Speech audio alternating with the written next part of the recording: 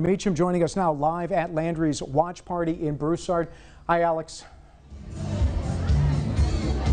Hello, Dan and Jackie. Yes, Jeff Landry's watch party is a packed house full of lots of his supporters, family, and friends. We were told Jeff Landry was going to take the stage about 10 minutes ago, so bear with us. He is going to take the stage in the next few minutes. It's been a long day for Jeff Landry, a long week. He has toured across the state, visiting places all across Louisiana. He made stops in Shreveport earlier this week, visiting Strawn's Eat Shop, later making stops in Monroe, and later going to Lafayette. We know Jeff Landry has a huge war chest of money, a lot of campaign dollars, about $11 million heading into this election, with millions of dollars of super PAC money. A lot of that money coming from healthcare companies, along with the oil and gas industry, which he's remained a staunch advocate of since his days as a U.S. representative.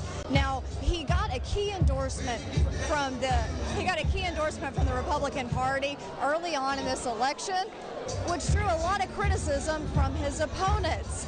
But with all the money and the name recognition, he is looking to capitalize on that with voters. He's also looking to capitalize on his tough-on-crime approaches. He has these hyper-local ad campaigns in cities across Louisiana focusing on crime issues in their communities. He says if he was elected as governor, these crimes would not happen under his leadership. Now, he's a stark contrast to 8 years under Governor John Bel Edwards, and the two have been in opposition against one another for years now. As Attorney General Jeff Landry, some of these issues that he has been in opposition with Governor Edwards about is where Governor Edwards tried to pass statewide protections for LGBTQ employees, and Landry tried to have litigation against Edwards for that. So the two have been butting heads this entire time. So it'll be a stark contrast if Landry is elected.